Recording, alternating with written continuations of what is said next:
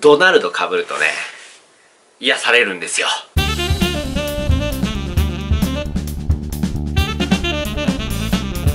いやー、今日もね仕事疲れました。やっぱね仕事の疲れっていうのはねこうやってねドナルド被るとね癒されるんですよ。あとね最近ねこれ僕がねいつも登山の時にね被ってるモンベルさんの帽子なんですけど、はい、これねほらこれドナルドにね被らせるとね結構似合ってるでしょ。はい、ということで皆さんこんばんは。長岡 HR420 ももすけです。今日もお仕事お疲れ様です。この動画は金曜日公開なので花金っていう感じじゃないでしょうか。で今日はねこの週末のイベントのご案内です。この週末18日日曜日は、第16回Uhf-Cbオンエアミーティングが開催されます。この Uhf-Cbオンエアミーティングはももすけとアタックさんで4年ぐらい前から呼びかけてるイベントで、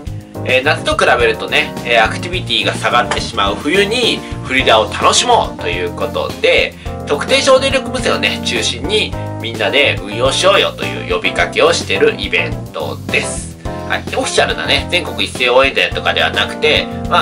ももすけとアタックあたりが、勝手に呼びかけてるイベントですが、ぜひぜひね参加してほしいなというふうに思います。オンエアミーティングなので各局同士のね、運用がメインのイベントです。午前10時から午後の3時の間ぜひ特徴を持ってね、運用に行ってほしいなと思います。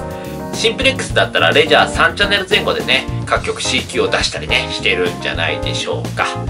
オンエアミーティングの中でキー局を設けてロールコール形式のねイベントの時間も設けています。今月のキー局はももすけが11時から三重県桑名市の多度山というところでね運用しますので、ぜひぜひそちらの方も、チェックインしてもらえればなと思います。残念ながらね、届く範囲は2エリアになっちゃうかなと。先月はねちょっと伊吹山頑張って登ったんだけど、今月は手軽にハイキング程度で登れてしまう多度山っていうね、山なんですけども、ちょっと許してください。イベントの詳しい案内はブログの方にもね書いてますので、説明欄にある URL からねブログの方もぜひご覧ください。はい、ということで週末更新できるのを楽しみにしてます。以上長岡 HR420 ももすけでした。バイバーイ。登録登録登録登録登録こういう感じ。